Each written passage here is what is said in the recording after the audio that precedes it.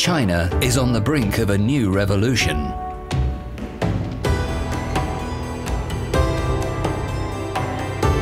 A revolution in design.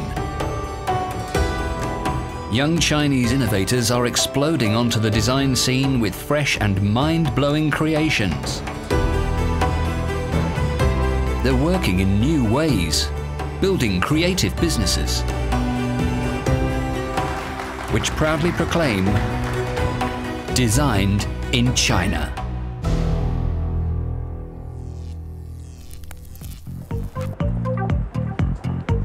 Fashion is big business in China. By 2020, the fashion industry here could be worth $207 billion US. Up till now, Western brands have ruled supreme, but times are changing. In this program, we look at 3 very different fashion designers, selling to different markets with price tags to match. From high-end Chinese haute couture, 我是第一个做的，第一个做定制，第一个做高级时装。 to hip designs for the new urban street scene. 我一开始做这个品牌的时候，并不是就是说我就是想要把它做一个品牌，而是我自己想要做几件衣服，然后自己穿，那是一个兴趣。To modern fashion for the independent woman. 这个你是在别的地方找不着，可是我又能搭出自己的范儿出来。 These homegrown designers want to reclaim the hearts and minds of Chinese fashionistas, and in doing so, lead China out of the foothills of fashion. This Beijing office block may blend in from the outside, but take a look inside. It's home to one of China's best established haute couture designers, Guo Pei. She makes fashion fantasy come true for the mega rich.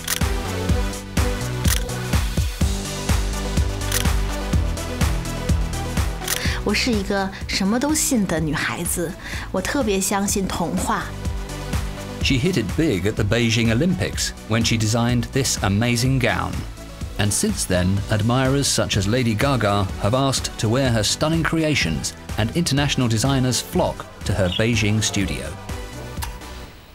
How are you, my dear? I'm very well. The lady in red today.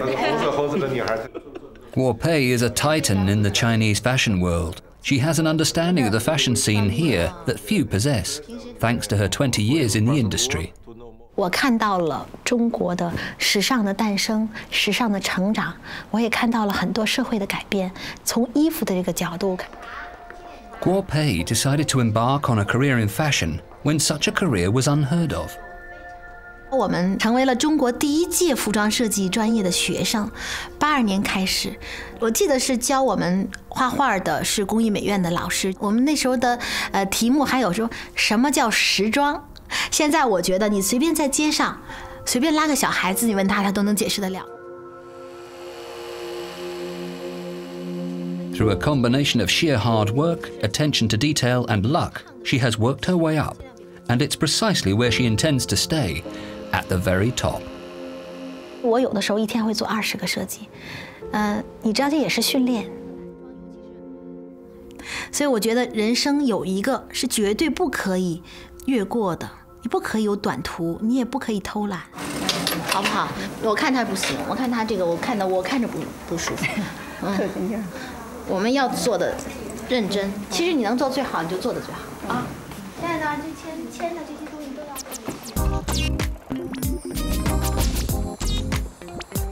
1,000 kilometers away in Shanghai lives rookie designer Li Dengting.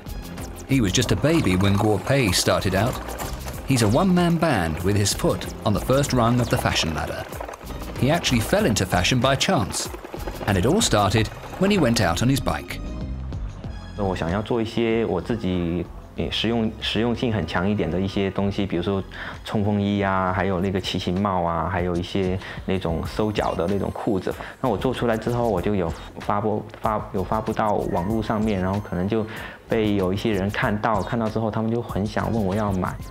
目前我品牌的受众是大概都会是年纪在30岁左右，然后比较偏多一些艺术家，还有一些从事艺术行业的一些人。Until now, he's designed his entire collection on the 23rd floor of this Shanghai high-rise, where even his bedroom doubles as a pocket-sized studio. 家里边就变成了一个衣服的海洋。这件衣服我觉得是我还蛮喜欢的一个设计，然后我就应该它会用到下一季的设计里边去。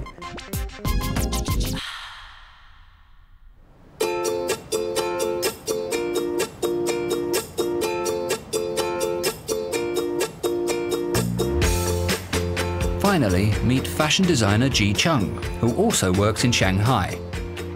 Recently, she has noticed a new trend in fashion.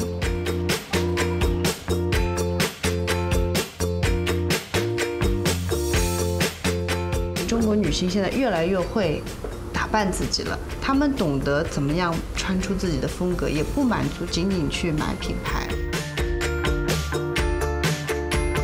Like many young Chinese, Ji Chung went abroad to study. She chose to learn her craft in the Italian city of Milan.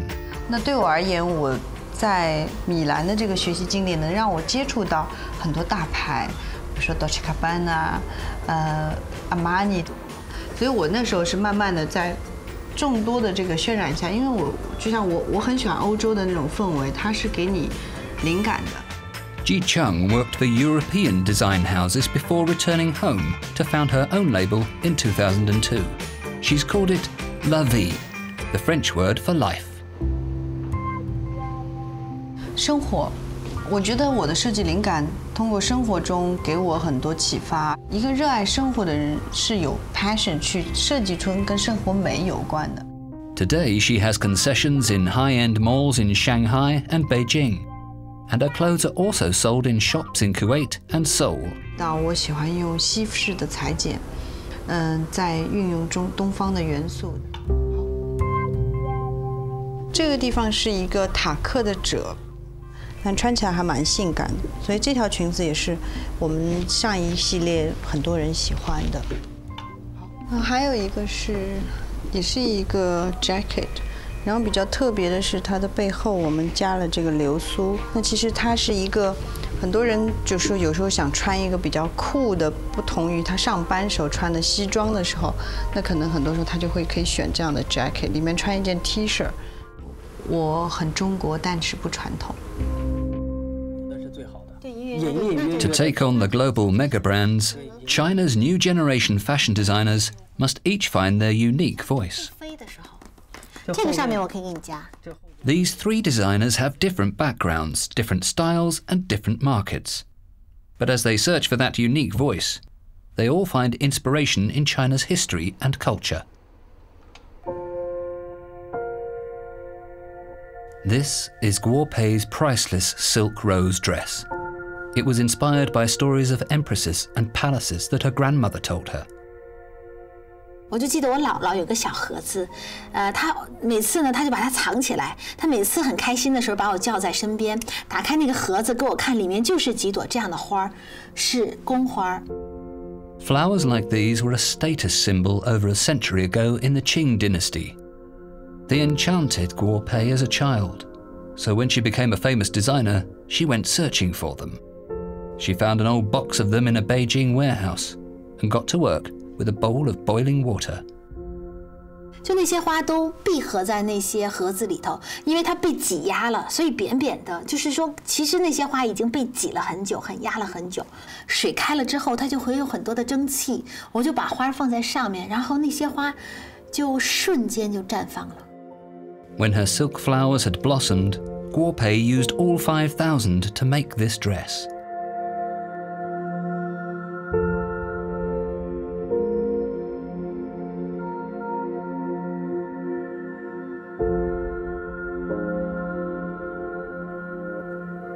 Each of her creations is a work of art, fragile, exquisite, and above all, spectacular.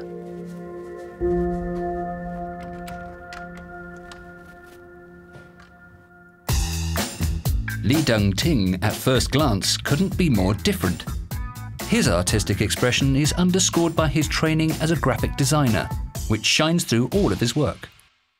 一个服装品牌，你给别人第一印象肯定是视觉语言，就是他看到你这个服装整个品牌的一个形象很突出，或者是给别人留下很深刻的印象。His designs sell alongside other local brands in a concept store in Shanghai's coolest neighborhood. Store owner Richie Chan is a huge fan. 第一次接触到鹤的设计的时候，我就觉得它有一个独特的个人风格跟一个强烈的视觉元素，是在店里面的其他品牌比较少见到的。Richie strives to challenge the creative limits of fashion. He champions independent designers like Li Dongting. 其实你上一个系列发布就有点晚了嘛，它出来的时候已经是春夏了。就是他对于那个自己特别坚持，就是特别喜欢的东西，有一种非常强烈的坚持，就是他一定会进行到底。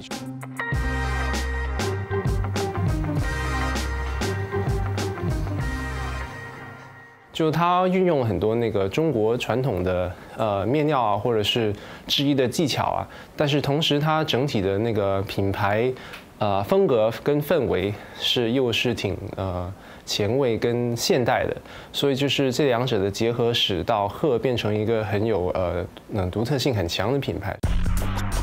Li Dongting finds inspiration in ancient Chinese philosophy.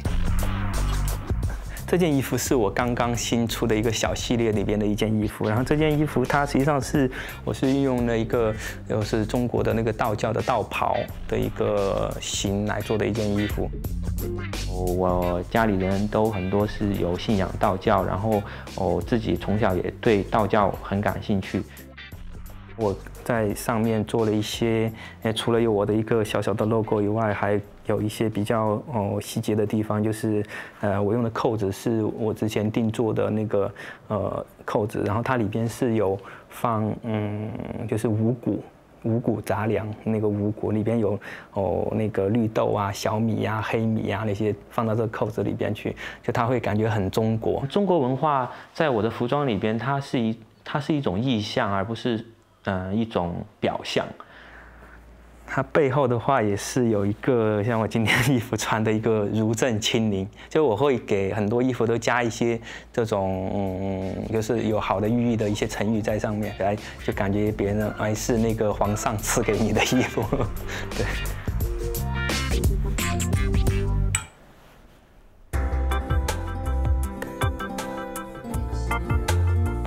Shanghai-based Ji Chung has her eye on the international market, yet she too gets her inspiration squarely from Chinese culture. 每一季我们都是以一个中国故事来去说明一个事情。Today, she's finalizing her latest collection, which she must present to international fashion journalists and buyers in 4 weeks' time. The first step in her design process was watching a traditional Chinese opera, Peony Pavilion. Ji Chung has made this stylized film, retelling the story as a novel way of showcasing her collection. Peony Pavilion was written by Tang Xianzu in the 1500s. Even today, it's considered risque. 这女生叫杜丽娘，她是一个大家闺秀。睡下去以后呢，做梦就梦到了，在梦境中问到了一个男生，他们就也其实就像一夜情一样的故事。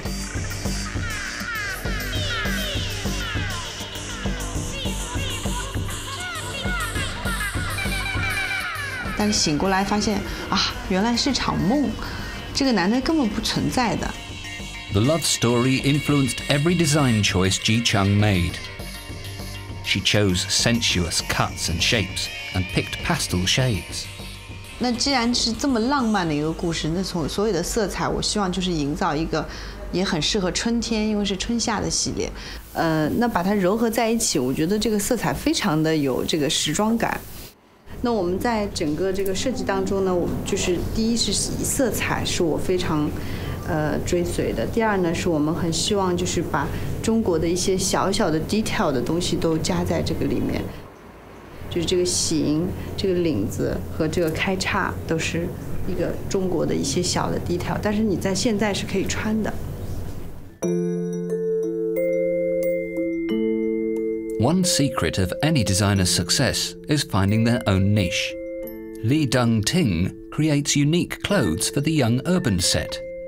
Ji Chung's market is sophisticated and affluent. Her customers like to mix and match designers. While the most successful of our designers creates bespoke garments for the rich and famous.